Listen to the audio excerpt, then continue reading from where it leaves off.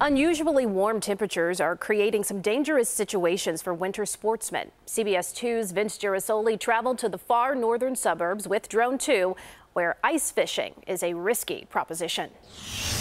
From the sunny skies, the lakes surrounding Antioch glisten with a thinning coat of ice that still calls to ice fishermen. How thick do you think the ice is right now? It's about 8 inches, but it's not solid, it's soft. I've been out here like 10 times in the last 2 weeks, so I've been watching it.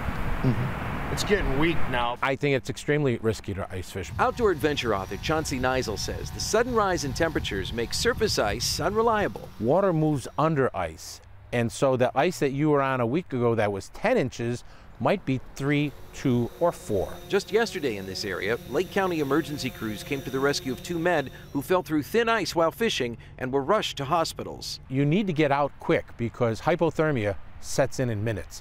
Not hours, minutes.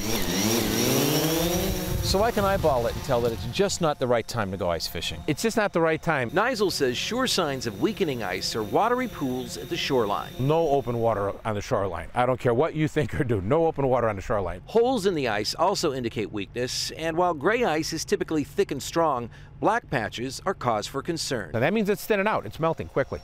It's a beautiful, warm, sunny day, and this is going to absorb the heat of the sun and start additional melting. Until we get cold weather, stay off the ice. And stay safe. In Antioch, Vince Girasoli, CBS 2 News.